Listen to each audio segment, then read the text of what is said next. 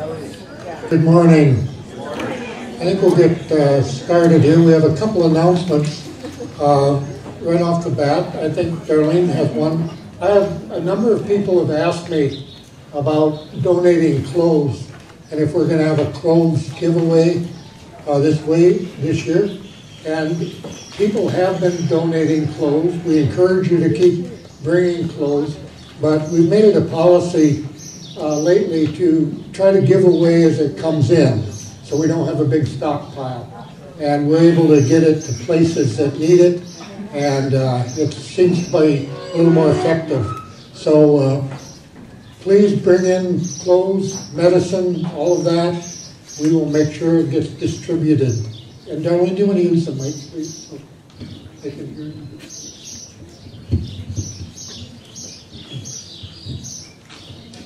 Good morning, church.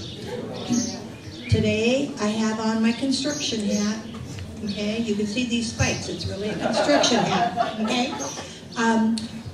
As you know, Rod has been working with this family, providing a roof. We did the roof. There's been donations made from this church family. We have beds, we have dishes, we have so many things we've been given, but we're in dire need of tile. If you have some leftover tile in your garage, we don't care if it matches somebody else's tile. If we can get all the tile pieces together, and at least if we could do one of the bedrooms and get the girl back home where she belongs, that would be wonderful. So if you have some leftover tile and you would like to donate it, please contact either Rod or myself after church. Thank you. Thank you.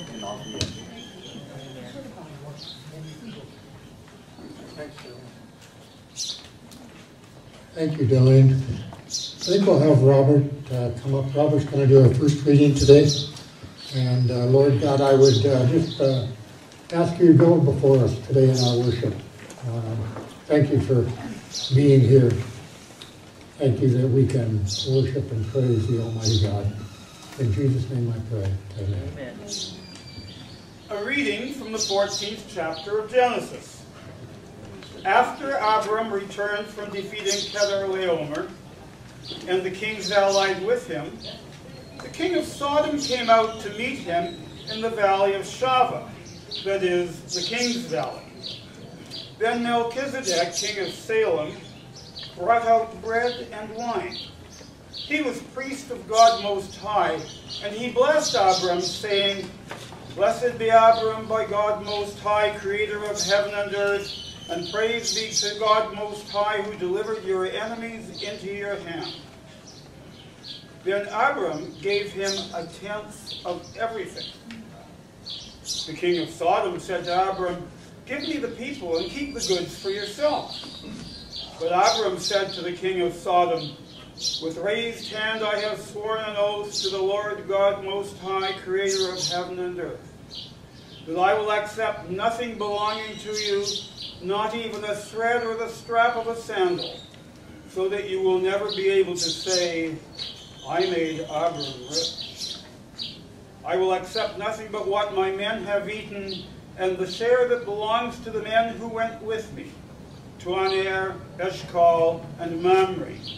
Let them have their share. The word of the Lord. Thanks be to God.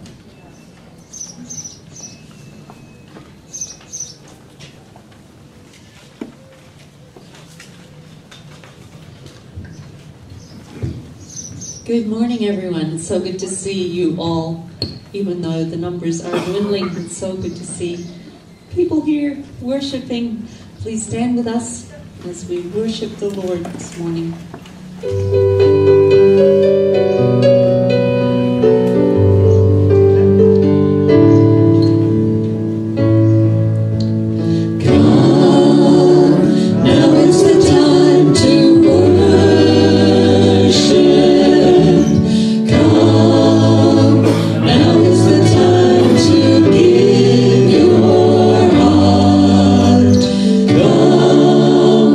Just as you are to worship.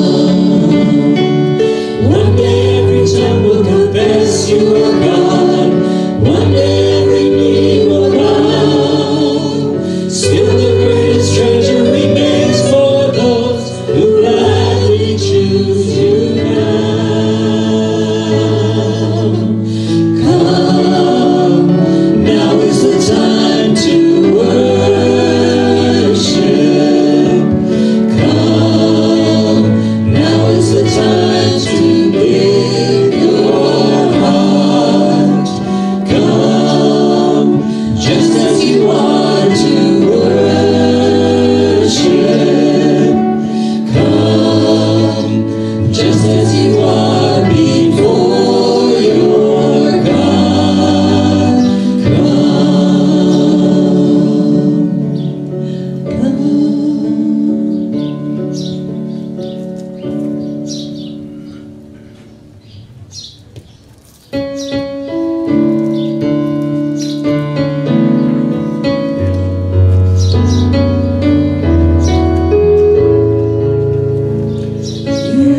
Lord of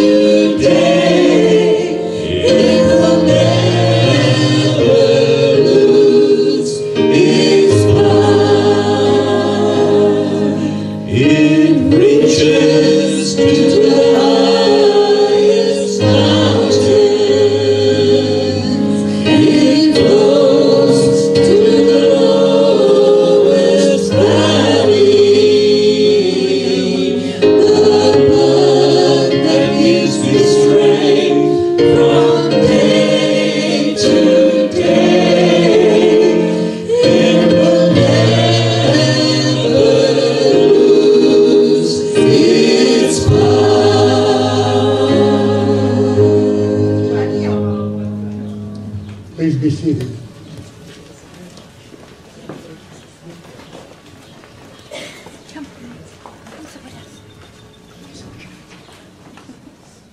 that okay? I think so. The second reading from Luke 23, verses 26 to 46. As the soldiers led Jesus away, they seized Simon from Cyrene, who was on his way in from the country, and put the cross on him and made him carry it behind Jesus. A large number of people followed him, including women who mourned and wailed for him. Jesus turned and said to them, "Daughters of Jerusalem, do not weep for me. Weep for yourselves and for your children. For the time will come when you will say, 'Blessed are the childless women, the wombs that never bore, and the breasts that never nursed.' And then they will say to the mountains, 'Fall on us,' and to the hills, 'Cover us.'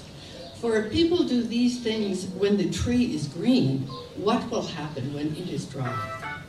2 other men, both criminals, were also led out with him to be executed. When they came to the place called the Skull, they crucified him there, along with the criminals, one on his right, the other on his left. Jesus said, "Father, forgive them, for they do not know what they are doing." And they divided up his clothes by casting lots. The people stood watching, and the rulers even sneered at him. They said, "He saved others. Let him save himself if he is God's Messiah, the chosen one." The soldiers also came up and mocked him. They offered him wine vinegar and said, "If you are the king of the Jews, save yourself."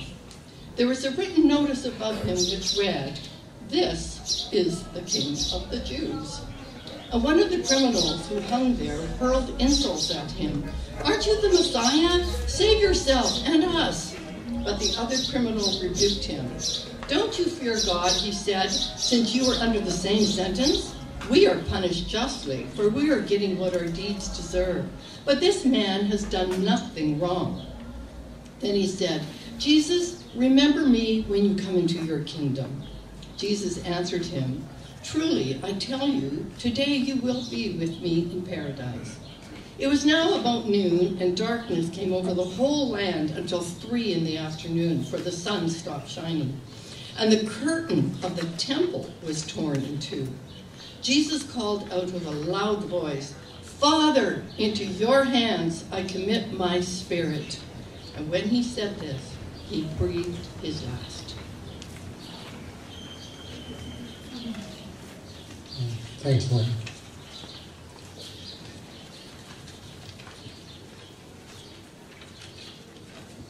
At this time, we'll take up our offering.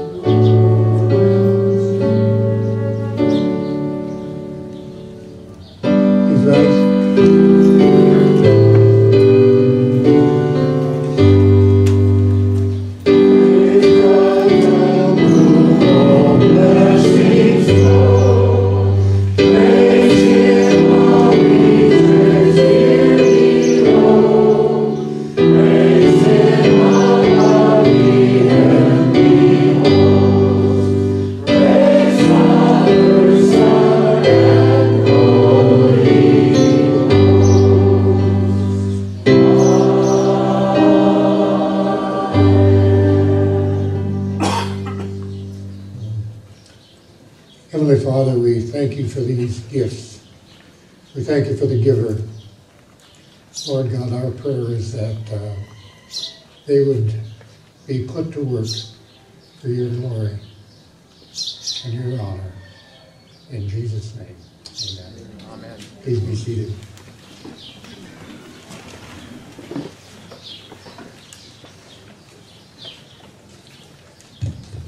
Just curious, keeps getting, Dave and I keep putting out fewer and fewer chairs, but I'm curious, is there anyone that's new here today that hasn't been here before or has on their way down? How about those that are on their way back? And you know, I found that over the last couple of weeks, just asking who's going to be leaving, not that we're glad to see you go, but I find that it has given me an opportunity to just pray for you. And so if any of you are going to be leaving this week, I'm just going to ask you to stand. And if you are going to be going, so Lord God, we just thank you for Win and Lou, and we just pray for them. We pray and bless them in their coming and their going. And Lord God, that their trip would be uneventful, would be safe. And we just thank you for their blessing. In Jesus' name. Amen. Yes. Was there someone new? Yeah. I haven't been here for 2 years, but I have come before. Okay, wonderful. Good to have you. Come back. Right on, welcome. Nice to have you back. Alrighty, and continue to pray for the Ukraine. We're very fortunate. They are less fortunate than we are today. And continue to pray. There's a few not in our midst today, but are home that aren't doing well. Peggy Ross, I'd keep her in your prayers. And somebody else was on my brain, but Peter, but he's here today. So. But let's just spend a moment just in silent prayer, because there's always those people on our hearts that we need to pray for. So, I just want to ask for prayer that God would put our eyes on your hearing aid. okay. What's that? I lost my hearing aid, and that's my good one in my good ear.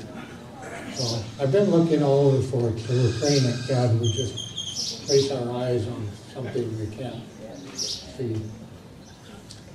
So Lord God, thank you for this day. We just pray for the Ukraine. We lift up the people there that are in turmoil. We pray, Lord God, your hand would be upon them, and you would guide them and lead them, and you would bring them comfort. Father, we also pray for just whatever causes these messes, that we know you're in control, and we would just ask that you would speed up what needs to be slowed down. And Lord God, too, I just thank you for the privilege of being able to worship here. Thank you for people that come and people that go. Lord, just bless them in their coming and their going. I pray these things in Jesus' name. Amen. And as Jesus taught us to pray, our Father, who art in heaven, hallowed be thy name. Thy kingdom come, thy will be done, on earth as give us this day our daily bread. Forgive us our trespasses, as we forgive those who trespass against us. And lead us not into temptation, but deliver us from evil. For thine is the kingdom, the power, and the glory, forever and ever. Amen. Amen. Thank you, Lord. This message today, before we have communion, is why we have communion and the reason for it. But it all evolves around a high priest. Last week we were talking about that hope that we have, that anchor to our soul that's firm and secure. And it enters, it says, into the inner sanctuary behind the curtain. That rope that we have, that anchor that we have, and it's tied to our Lord Jesus Christ. He has become a high priest forever in the order of Melchizedek. And last week you asked who Melchizedek was. And I said, well, good question. I'll try to explain a little bit, but it's got a lot to do with who our Lord is and his priesthood over us. Because it doesn't come from human lineage. It comes from the order of Melchizedek. And to understand that a little bit, it's basically found in quite a few places in the scriptures. It's found in Hebrews that we're going to read about today. It's also found in Genesis chapter 14, 17 to 24, if you'd like to read that. In fact, Robert read it to you this morning.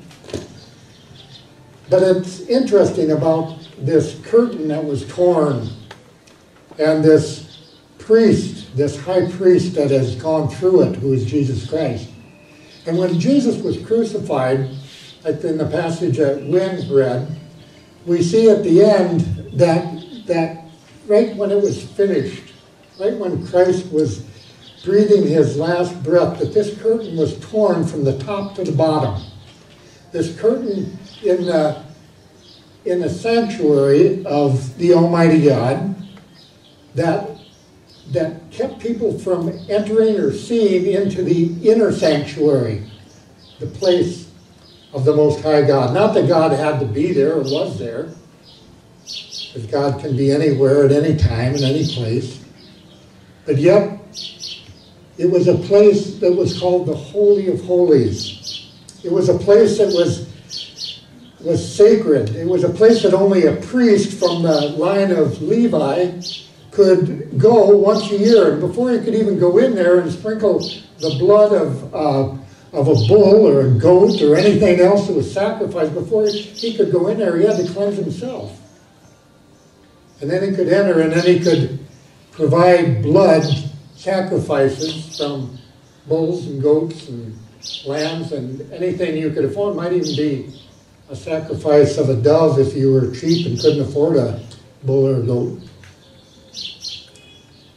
But these sacrifices could only be given by this priest, who could only enter once a year and could ask for forgiveness for your souls. I thought about this curtain, and like I say, sometimes my brain goes in different directions on things, and I thought about this curtain being torn, and I remember the only curtain that I was ever behind was one time, and it wasn't a musical. They wouldn't let me play musical instruments or sing, but I think I was reading something. I don't even remember.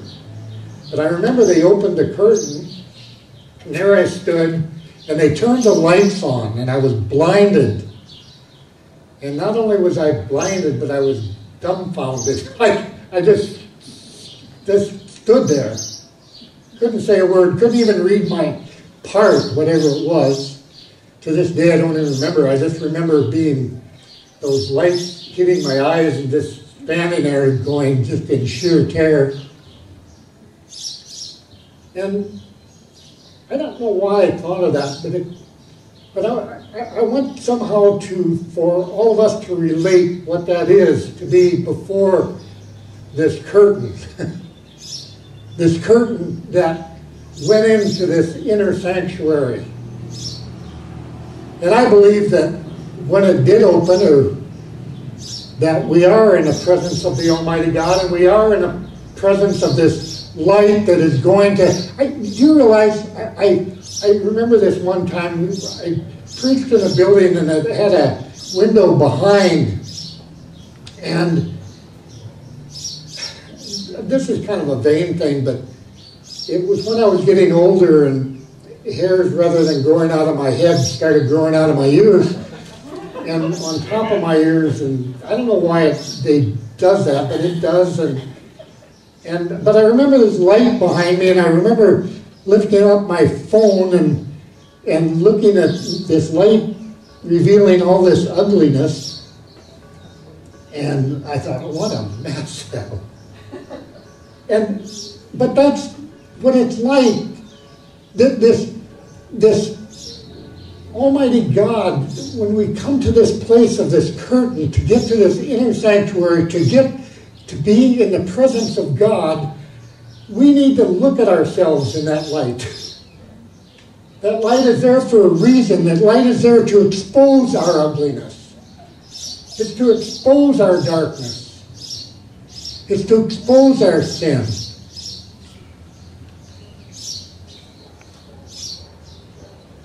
And we need to ask for forgiveness for that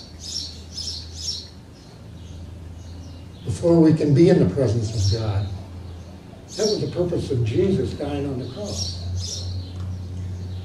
I remember in a little cabin up in a place called Big Mountain on the Sicanee River, and it was built by someone that was a lot shorter than I was, because the door was only like this high. I remember there used to be a lot of buffalo, wild buffalo, that used to come in at night and try to get the grain we had stored for the horses. And we tried to fence them off the best we could, but buffalo, you don't fence them off, they just push their way in. And so every once in a while I had a bell hanging on a little stick they had to go under, and when the bell would ring, I knew that buffalo were coming, so I'd jump up and I'd go running out there to chase them off, and bang, I'd hit my head on that door. And just, you know what that's like, Peter? It just cold-cocked me, just flattened me. I didn't lay there on my back, and I did this 2 or 3 times, like you think you'd be smarter, right? And about the 3rd time that I hit my head, and I was laying there, and I picked my hat up, and I thought, my word, why do I keep doing this? And I had my hat in my hand, and I realized it's vanity.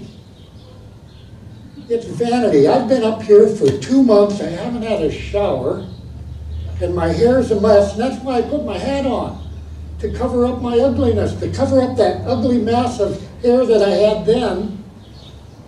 And when I put my hat on, I couldn't see the ledge above the door, and that's why. And I thought, take your hat off. So from then on, I slept without my hat, and I didn't hit my head anymore. But this stage that we're in, I read this at the men's group. Shakespeare said this. It's not in the Bible. Don't look for it. Shakespeare said it. And this is what he said. It was from, actually, a play or a sonnet that he wrote, As You Like It. Act 2, Scene 7, I believe, line 139.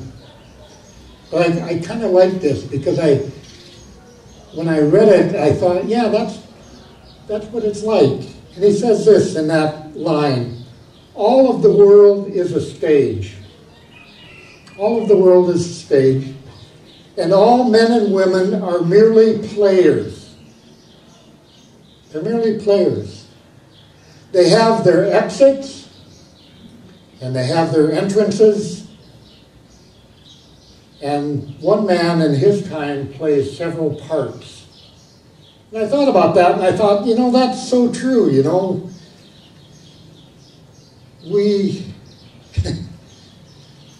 this world is a stage. But there'll be a time, there'll be a final act that we'll have to go through, and that's called death.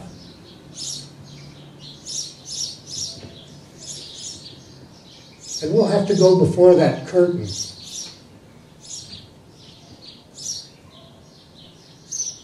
And I'm talking about the world. I believe the curtain has been opened for those of us that love the Lord Jesus Christ, and we are attached to Him. I always think about that. I always thought anchors held something, but I didn't realize that Jesus was there pulling the boat in.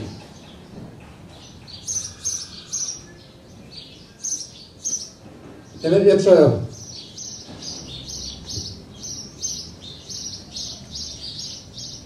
But what does it have to do with Melchizedek?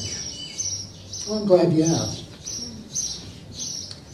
I wrote down a couple things about it. You can read more about it too, but it's very interesting who this guy was and what he was. He was a priest.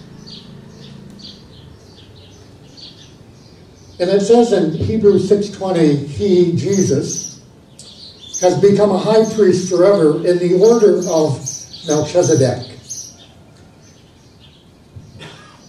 And I'll just read this because I don't have to paraphrase it. I'll just read it from the scriptures and then you'll know who we're talking about. It says starting in chapter 7, I thought I'd have this on where you could read it, but just go home and read it. You can read all through chapter 6, 7, and 8.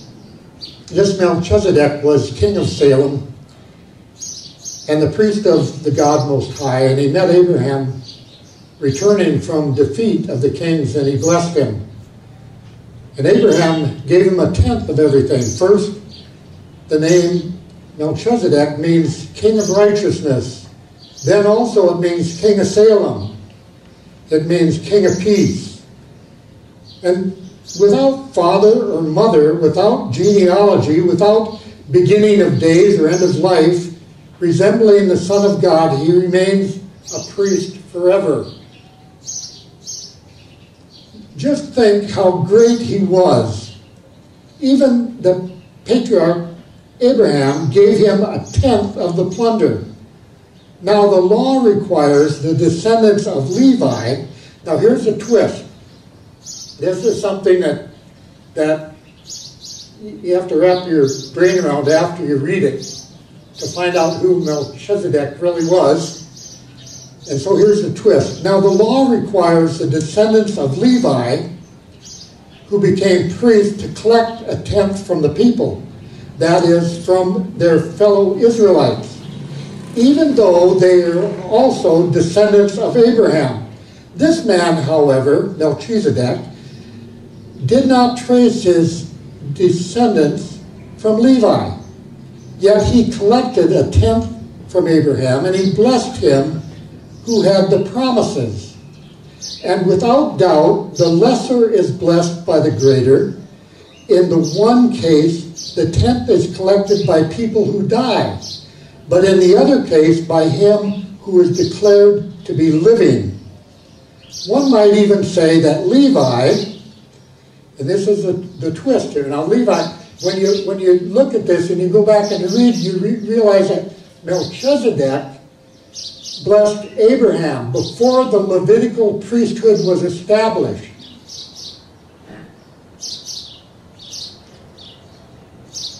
And it says, one might say then that Levi, who collects the 1/10, paid the 1/10 through Abraham, because when Melchizedek met Abraham, Levi was still in the body of his ancestors. He wasn't even alive yet. So what's so important about this lineage, this line of Melchizedek? Is because he was from God. He was a high priest. And Jesus, when you look at Jesus, what connected that to Jesus Christ? Well, it says Jesus went through this curtain in the line, in the order of Melchizedek. In other words, he didn't have to be a Levi. Jesus was not a Levi. Jesus was from the tribe of Judah. But yet he went through the curtain because he was God. And he reigns as our high priest forever and ever.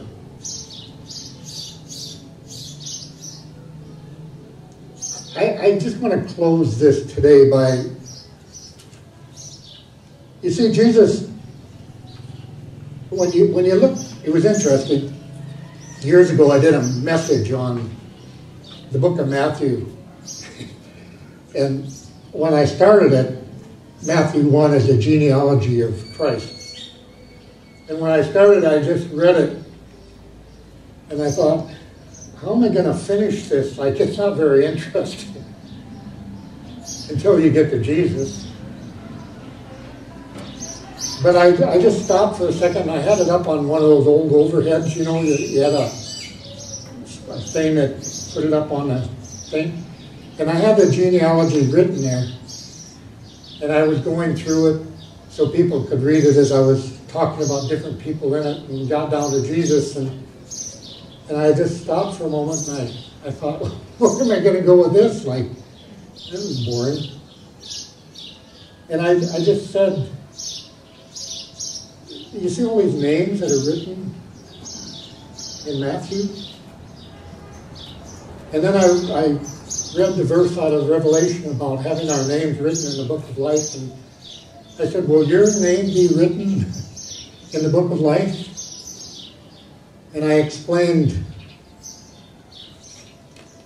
what Hebrews is explaining to us here is the way to that inner sanctuary to be with God forever is through Jesus Christ. And I left the light on. I said, if there's somebody here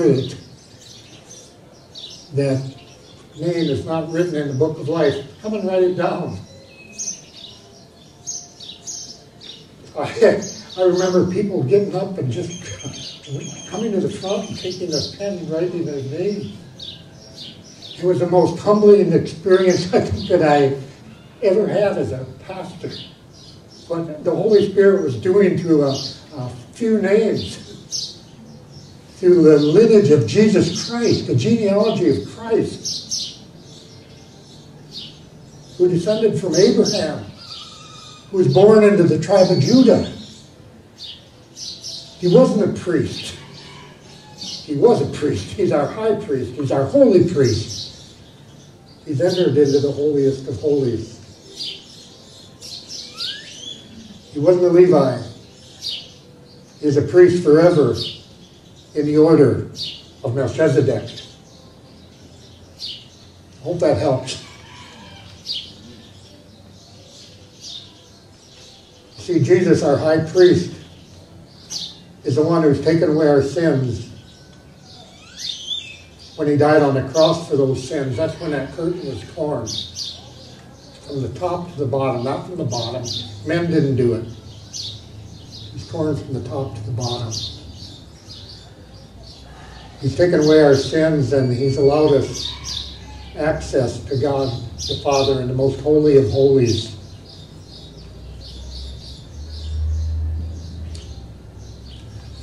I think I'm all done, but I did write down some things here because I think all of us will, or have been, before this curtain. And you know, it's amazing when you get before that curtain, like I was saying when we're on that, I was on that stage, and all of a sudden I could realize all my ugliness was exposed through this light. And I realized God looks at us. It's not about who we were. It's not about what church we went to all our life. It's not about how much money we gave to God and thought that was good. It's not about how much we did for God, running here and there and everywhere, doing our best. And it's not that you came from a Christian family. You can't claim that one either. And it's not from being born into the tribe of Levi. You see, the only way to enter through that curtain into that inner sanctuary is through the blood of Jesus Christ. And when the light is upon us and revealing to us some of our inadequacies, that's the time when we need to take off our hat and show God our ugliness and say, Lord God, forgive me my sins.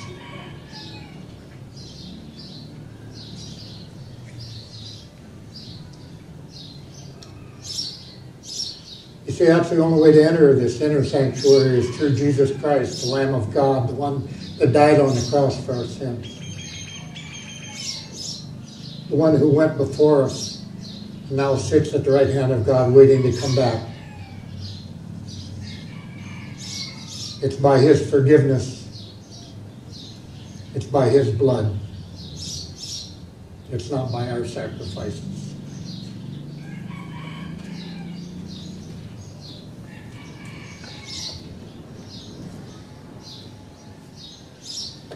I'll ask Sue to come up and help me with communion. I think that'll be enough today, I think. But I wanted to read to you the Last Supper from the book of Matthew. And then I'll ask Paul to just usher you forward, and Sue and I will administer communion to you. On the first day of the festival of the unleavened bread, the disciples came to Jesus and they asked him, "Where do you want us to make preparations for you to eat the Passover?" And he replied, "Go into the city to a certain man and tell him, the teacher says, my appointed time is near, and I'm going to celebrate the Passover with my disciples at your house."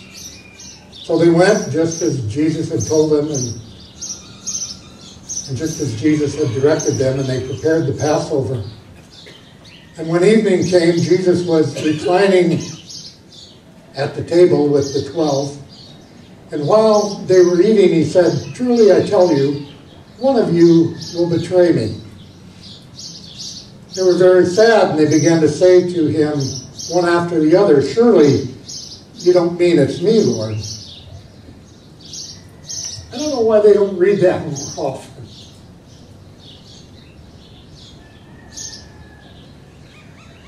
Because you see, it's the people in the world that I believe would ask that same question. "Surely you don't mean it would be me, Rabbi?" And Jesus answered to Judas, "You said so." And while they were eating, Jesus took bread, and when he had given thanks, he broke it. And he gave it to his disciples, saying, "Take and eat.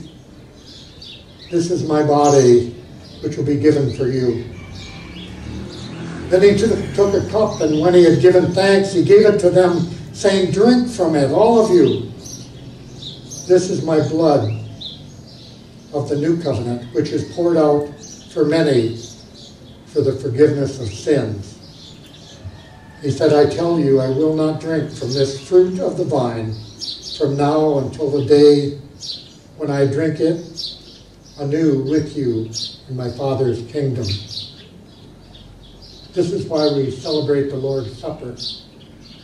It's because we're remembering what Christ Jesus has done for us. That he gave himself, like it says in John 3:16, "For God so loved us, so loved the world, that he gave his one and only Son, that whoever believes in him shall not perish, but have everlasting life." I invite you to come.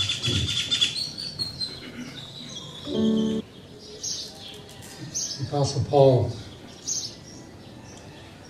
tells us in 1 Corinthians, "For I received from the Lord what I've also passed on to you. The Lord Jesus, on the night that he was betrayed, he took bread, and after he had given thanks, he said, 'This is my body, which is for you. Do this in remembrance of me.' In the same way, after supper, he took the cup, and he said, 'This is a new covenant in my blood.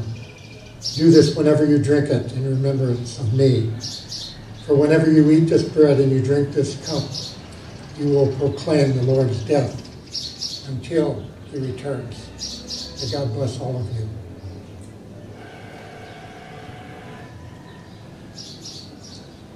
I think we have one more song we're going to sing.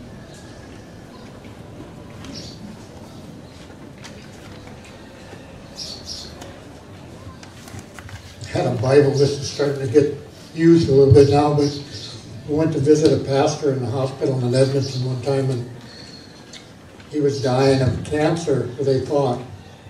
But we felt as a bunch of pastors, we could go in and put our hands on him and pray for him. So we did, and the nurse stopped me at the door because he was in intensive care, and she said, "You can't take that Bible in with you." And I thought, wow. Okay, so I went outside and I tore the page out I was going to read to him and put it in my pocket and went in. And we prayed over Don and read him the scripture. And he's alive today. God is good.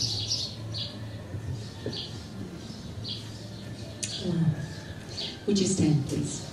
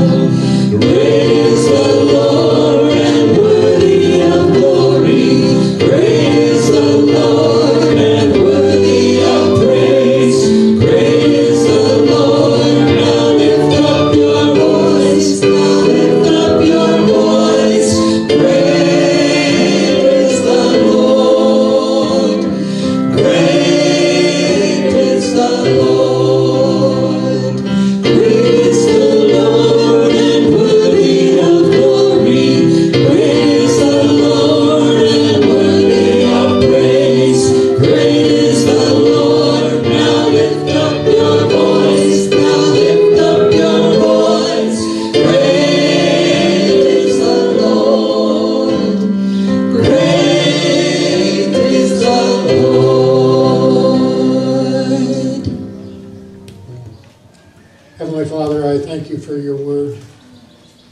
I thank you how it encourages us and strengthens us, allows us just to carry on from day to day. You are an amazing God. Thank you for speaking to us today. Thank you for your word where it tells us how we're to bless your people. May the Lord bless all of you and keep all of you, each and every single one of you. May the Lord make his face shine upon you and be gracious to you, all of you. And most of all, may you feel the Lord's face turn towards you and give you that everlasting peace that we all deserve as his children. God bless you. Go in peace and go in God's love.